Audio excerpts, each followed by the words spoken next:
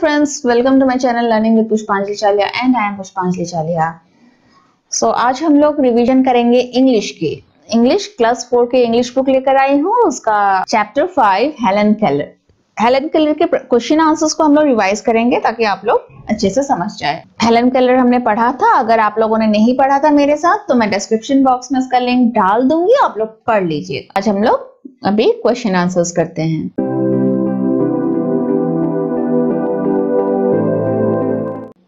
Question number 1. Something is wrong. Something is wrong, said Helen's mother. What was wrong with Helen? Helen की mummy ने कहा था कि कुछ तो गलत हुआ है।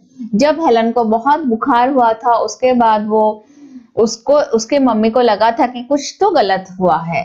What was wrong with Helen? तो हेलन के साथ क्या गलत हुआ था? Answer. Helen became blind and deaf due to her illness and fever. That is why her mother said something is wrong. उसके बहुत ज्यादा फीवर होने के कारण यानी कि बुखार होने के कारण हेलन जो है आंखों से भी नहीं देख पा रही थी और सुन भी नहीं पा रही थी। तभी उसके मम्मी को लगा था कि इस बच्ची में अभी कुछ तो गलत है। Question number 2. Although Helen could not hear and see, what kind of girl was she? Helen आंखों से भी नहीं देख पाते थे, सुन भी नहीं पाते थे कानों से, लेकिन वो किस तरह की बच्ची थी? Answer. Helen could not hear and see, but she was a bright and smart child. जबकि हेलन ब्लाइंड हो चुकी थी और उसे कानों से भी नहीं सुनाई देता था, लेकिन वो बहुत ही एक ब्राइट और स्मार्ट चाइल्ड थी। Question number 3. Who agreed to help Helen? Helen को किसने हेल्प किया? Answer. Miss Sullivan agreed to help Helen. कुछ भी जब वो हेलन समझ नहीं पा रही थी, वो बहुत फ्रस्ट्रेटेड हो गई थी, गुस्से में रहती थी, तो मिस सुलिवन ने कहा कि नहीं, मैं उसे संभाल लूंगी। Next question. How did Miss Sullivan help Helen? तो मिस सुलिवन ने कैसे हेल्प किया हेलन को? Answer. Miss Sullivan gave Helen a doll. She spelled doll, D-O-L-L, doll, and wrote the word on Helen's hand by her fingers.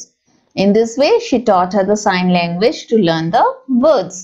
सबसे पहले हमने तो lesson में बहुत कुछ पढ़ा था, वाटर के बारे में समझाया था, लेकिन सबसे पहला वर्ड जो डॉल, उन्होंने एक पुतला हेलन के हाथ में थमा दी थी और उसे बताया था कि ये एक डॉल है, और DOLL का स्पेलिंग फिंगर्स से, उंगली से ही उसके हाथों में लिख के बताया था। जिस तरह से हेलन भी साइन लैंग्वेज समझने लगी थी। Question number 5. What did Helen learn when the teacher put her hand into running water? जब मिस सुलिवन ने हेलन के हाथ को रनिंग वाटर के नीचे रखा तो हेलन क्या समझ पाई थी? Answer. When the teacher put Helen's hand into running water, she learnt the new word water. She also understood the meaning of water as she found it wet and running down her hand when she touched it. तो जब उसके हाथ में पानी, running water tape के नीचे जब हाथ रखी थी तो और वाटर वर्ड का विद स्पेलिंग हेलन को बताया गया था, तो वो समझने लगी थी कि हाँ, इस चीज को वाटर कहा जाता है। Question number 6. What was the most important thing that Helen finally understood? Answer. Finally, Helen understood that words are the most important thing in the world. She can know everything through words. Finally, Helen भी समझ गई थी कि words जो है वो सबसे important thing है। पूरी दुनिया को समझने के लिए हमें words बहुत जरूरी है जानना। मैं भी आप लोगों को बताती रहती हूँ कि word power आप लोगों को अभी gain करना है, उसके लिए आपको बहुत सारे story books पढ़ने चाहिए। हाँ, तो words are very important. Next question. How do people who cannot see read? जिन लोगों को आंखों से दिखाई नहीं देता वे कैसे पढ़ते हैं? ये हमने पहले EVS में भी पढ़ा था क्लास 3 में। Answer. The people who cannot see and read. They study through special books written in a special language called Braille. जो आंखों से देख नहीं पाते, वो लिख नहीं पाते, वो देख नहीं पाते, वो रीडिंग नहीं कर पाते हैं, तो उनके एक स्पेशल लैंग्वेज होती है ब्रेल, और उसी लैंग्वेज में वे लोग पढ़ते हैं. They touch the script and then understand the meaning of the written text.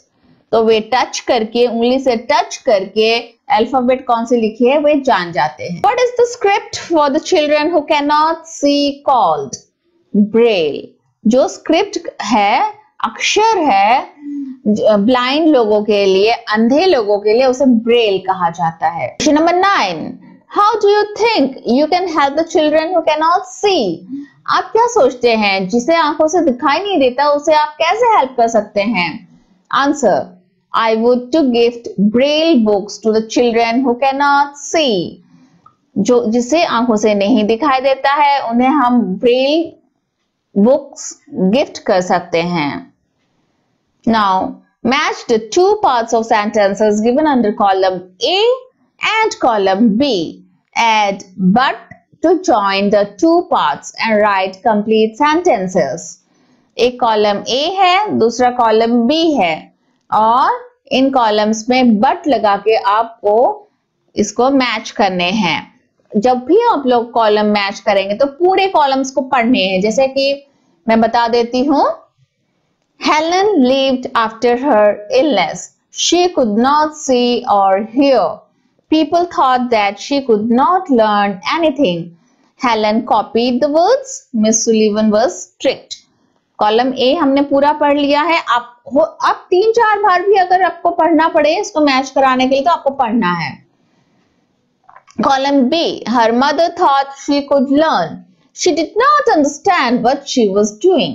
She could not hear or see. She was kind to Helen. She was very intelligent. इस तरह से आपको पढ़ना है, फिर दोबारा पढ़ना है, तब आपको सारे आंसर्स खुद ब खुद मिल जाएंगे. जैसे कि Helen lived after her illness, but she could not hear or see. She could not see or hear, but she was very intelligent. People thought that she could not learn anything, but her mother thought she could learn. Helen copied the words, but she did not understand what she was doing. Miss Sullivan was strict, but she was kind to Helen. तो इस तरह से आप लोग खुद भी match कर सकते हैं. सो दैट इज आज के लिए इतना ही है. हेलन केलर के रिवीजन आप लोग रिवाइज कीजिए. If you find any difficult questions, और भी अगर कोई आपके बुक पे डिफिकल्टी आपको मिलती है तो आप जरूर मुझे कमेंट में बताइए. और उससे पहले आपको इंग्लिश हो या हिंदी हो, हार्ड वर्ड का आपको डिक्टेशन लेना है ताकि आपको वर्ड याद हो जाए, और उसके बाद वर्ड मीनिंग्स को आपको लर्न करनी है. इस तरह से आप लोग वर्ड पावर भी बढ़ा सकते हैं अपने. So thank you. आप लोग मेरे साथ सीखते रहिए. आपको मेरा चैनल कैसा लग रहा है? मैं एजुकेशन के वीडियोस डालती रहती हूँ. आप लोग अगर सब्सक्राइब कर लेते हैं तो आपको भी मेरे वीडियोस मिलते रहेंगे.